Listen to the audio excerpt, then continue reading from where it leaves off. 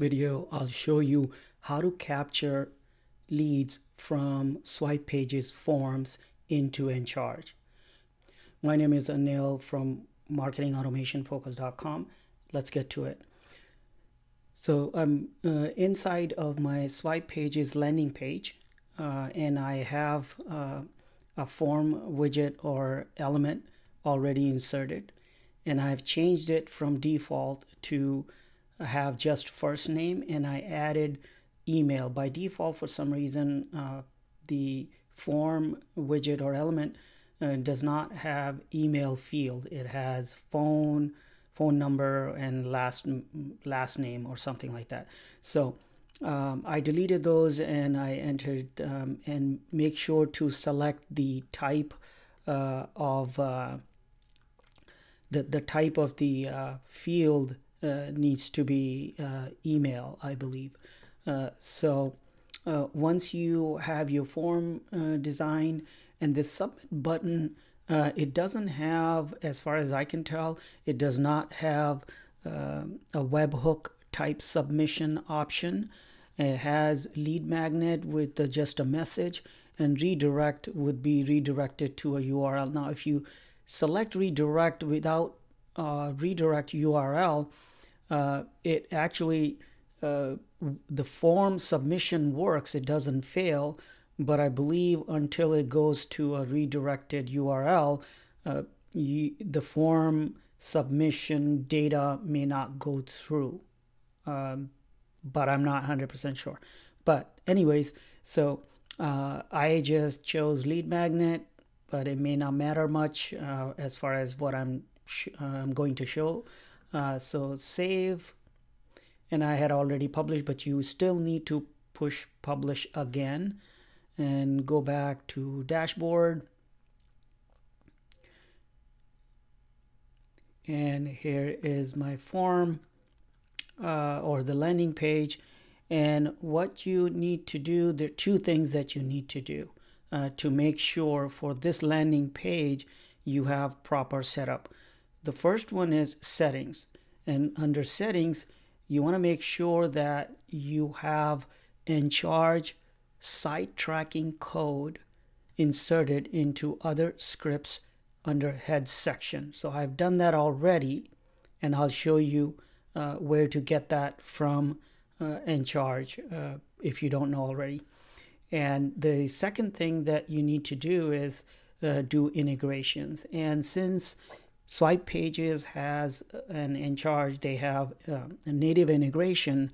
You gotta choose from your integrations tab, you're gonna choose Encharge, and you can apparently you can add multiple Encharge accounts if you have more than one, and this just requires login with Encharge. So in my case, I have already added that account, and once it's added, then you go back to the pages and integrations, and this shows up down in the bottom here, a little bit in the center of this page. And then you need to actually add integration. So you would click on this Encharge integration to set this up. But I've already done that. If I click on here, because it's for this specific landing page, it's going to tell me that I cannot add more than one. So let's just see here. So it says, please note, only one integration of same provider can be integrated for this landing page. Okay. So I'm going to, it's a little tricky here. If you click on here, it's just simply going to take you to this domain. But I'm going to click a bit towards the right, and it brings up the Encharge integration setup. I think some people may be missing this. So you select the Encharge account, continue. Now in this case, if you want to use flows for automation, you gotta select a tag so that you can trigger. Now if you're thinking that if you're submitting a form, there is a trigger, actually two of them, is the form tracking trigger or something I'll show you, and the other one is external form trigger. So that's another trigger. But there's subtle differences, and it seems that those two triggers are not recommended. At least I'm not sure if they actually would work, but maybe you may run into problems. So one option is to use tags. Maybe there are other ways to actually trigger a flow, but in this case, let's just say opted in for ebook or something. Okay, then continue. Okay, and then I've already mapped it, so you want to make sure that these are on the left side here is the SwipePages fields, and those are the ones that the form fields, plus there are two other IDs. So SwipePages page and the SwipePages variant. Okay, so on the right side it's the ID name, so it's SwipePages page ID and SwipePages variant ID. These two you don't really have to map, and you could possibly skip first name or any other field if you wanted, so that's not a problem. And the Encharge field, then you select, or you could have auto generate. So if you had something custom in your form and those custom fields have not been created inside of Encharge yet, so you could have auto generate those custom fields on Encharge side if you hadn't created that. And email with the asterisk it's required, obviously. And then so this is the critical step. You continue and you're finished, and that's all you need to do on SwipePages side. So just assume that I have submitted the form, and let's look at on the Encharge side. So now on Encharge side, this is where you get your tracking code. So under settings on top right, the gear icon, and then on the left side you click on site tracking and you copy your code. And this is the one that I showed you on SwipePages side on the landing page tracking section. Under head section you would put this tracking code. And then once you do that and save it and publish, so make sure that after you put this code on your SwipePages side landing page area, that you look up on top right and click on publish again. Okay, it should turn green even after you paste, and it automatically saves that pasting, but it still requires you to publish intentionally. And once you do that, then you look at under this item number 2 here, that if the code is installed properly, or if you maybe you forgot to press or click on publish. So here, if you don't see anything, then you would click on check again, and then you will see something like this, what you see here. The last event was received at whatever time and date. Okay, there you could continue to form tracking. That's another topic for another day.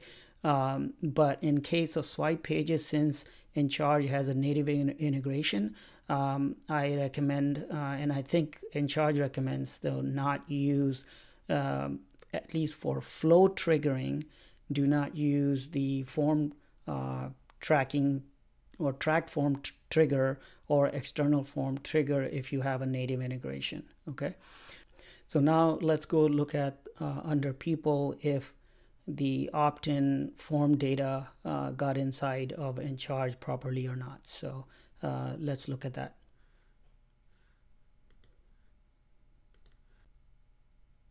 So here is the people section where you can see that I had opted in using that form, and it captured my email and my first name because that's all I had, and the last activity and created at is also. So you see there's this anonymous person in the middle here, that was me. And for some reason, when I switched to native integration, for some reason, it identified me as a different person, different visitor.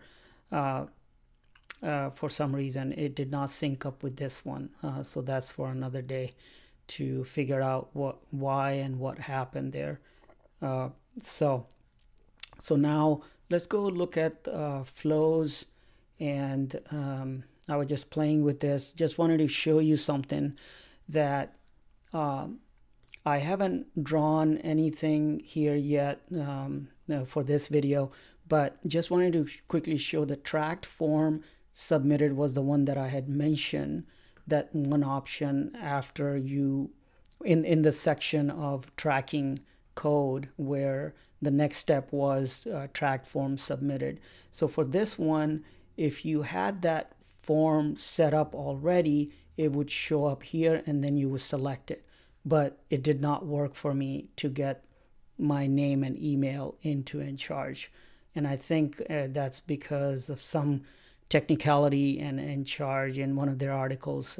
I did read that if there is a native integration, then we should use, it's recommended to use the native integration instead of this tracked form submitted. And we should use tag added and or entered a segment and that kind of trigger instead.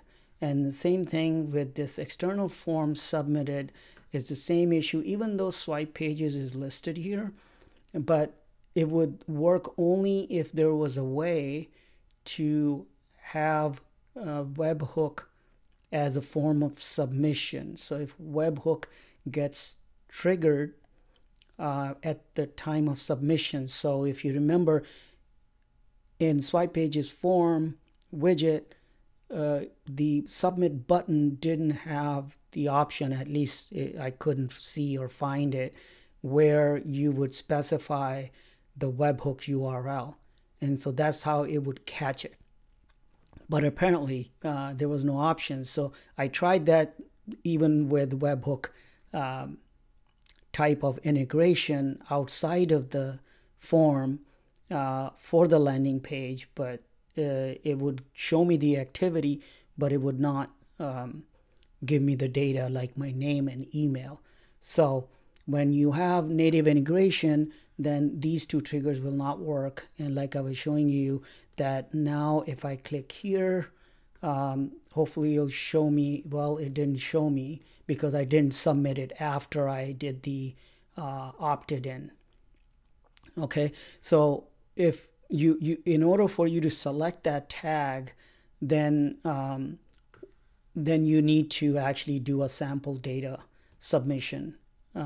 So after I just showed you that I added for the mapping or for the integration setup, in that step number 2, the tag I added opted in for ebook or something like that. And so once I submit that as a sample data, then the tag should show up here for you to select to have your flow trigger, and then everything should work fine. All right, that's all for now. I hope you liked it, and talk to you later. Bye.